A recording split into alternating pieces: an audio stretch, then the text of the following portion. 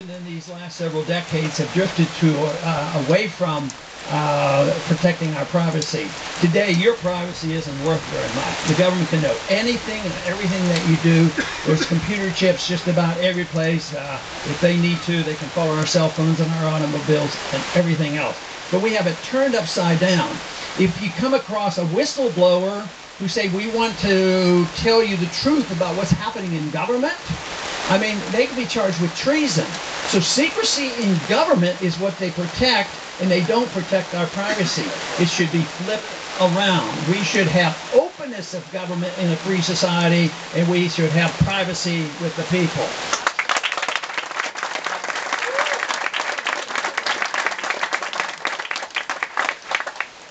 The major issue in the campaign has been the economy.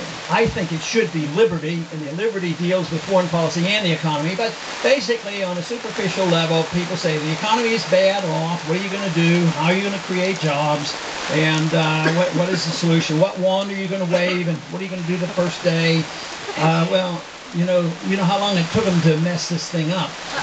It took them a few decades, but it wouldn't have to be that tough. What we're doing today is prolonging the agony, and it's going to continue for a long time. We prolonged the agony into depression. The Japanese are still well into their second decade, and now we are admittedly into our fifth year now in this recession, even though they won't call it a recession. Actually, I think our economy has been significantly slipping since the year 2000, since the NASDAQ bubble burst. We really haven't created any significant jobs in this last decade.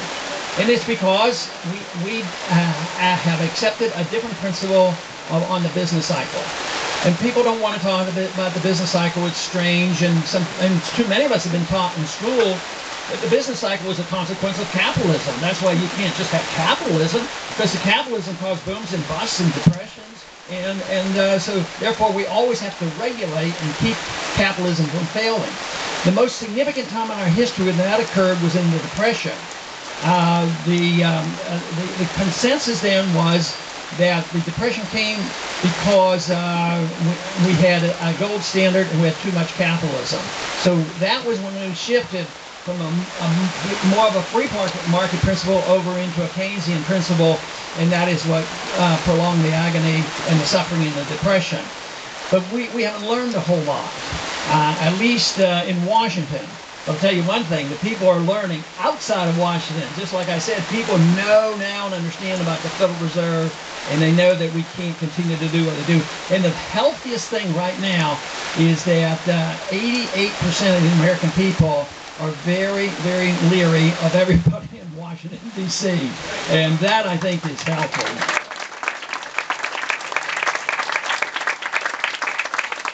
Because the government hasn't been honest with the people. I mean, what about all the stories we heard of why we had to go into war into Iraq?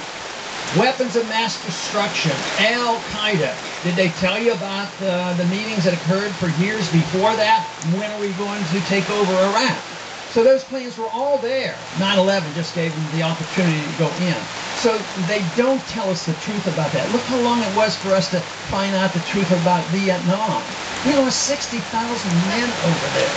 We're now well over 8,000 that we've lost in the Middle East, fighting wars that we don't need to fight.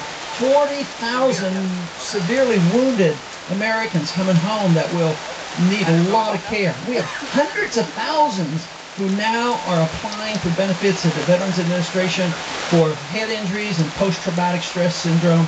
And this is based on people being told that the world would be blown up if we don't do it. And right now, those same people are building up the war fever to go to war, both against Pakistan, even though we are technically at war because we're bombing that country. If somebody bombed our country, wouldn't you think we're at war?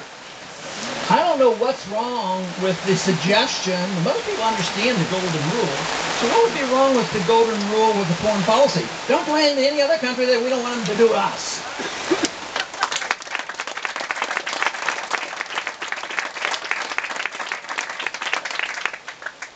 They tell lies about our CPI, Consumer Price Index. There's no inflation, so if you think your cost of living is going up, you can't believe that, of course. because the government says it's only going up to 2%. Yet the free market economist who measures the CPI the old way that the government gave up on, it's going up at 9%. And that's what most people feel like is happening. So with all the spending and printing press money, the cost of living is going to go up. That means the standard of living is going to go down. And I think this is the reason people on fixed retirements on Social Security are suffering so much, because they just can't keep up with it. So there's unemployment statistics.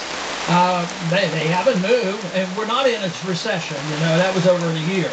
But nobody believes we're not in a recession. A lot of people believe we're in a depression. I think we are. I think we are in a depression. At least those people that are unemployed are certainly in a depression. But they tell us, no, unemployment's about 9, a little bit less than 9%. Oh, unless you count the people who are very underemployed and maybe working 2 days a week at McDonald's or something like that, then actually the Bureau of Labor and Statistics will admit it's 17%. But if you go back to the old way of measuring and talk to all the people who just have given up, you know, they don't even look anymore, it's over 22%. And that's why people feel worse than the government tells us we're supposed to feel. So I think that one of the most important things a president could do, or anybody in Washington, is to tell the American people the truth.